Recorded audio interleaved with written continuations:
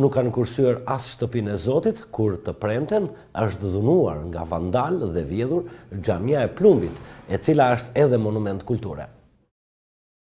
Xhamia e Plumbit ka rënë prej hajdutëve dhe vandalëve. Bëhet e ditur se mbrëmjen e së premtes persona të pa identifikuar kanë grabitur xhaminë e Plumbit në qendër të qytetit e shpallur monument kulture, e cila ndodhet vetëm 1 kilometër nga rajoni i policisë. Autorët kanë tentuar të hyjnë nga dritaret e xhamisë duke dëmtuar gurët, disa shekullorë dhe hekurat mbrojtës, më pas pasi e kanë parë se është e pamundur, kanë vendosur të hyjnë nga dera duke shqyer kyçin. Kjo nuk është hera e parë që objektet e kultit goditen nga vjellës, pasi vetëm 3 javë më parë është vjedhur dhe xhamia e Beqarve dhe ajo monument kulture në lagjen muzeale të qytetit, dhe kjo e mbetur pa autor. Të dyja xhamit janë atraksione turistike të cilat përveç se i shërbejnë besimtarve, i sjellin qytetit të Beratit të ardhura nga turizmi kulturor. Televizioni Berati bën thirrje të gjithë qytetarëve të mbrojnë pasuritë e tyre kulturore dhe të denoncojnë raste të tilla pranë policisë.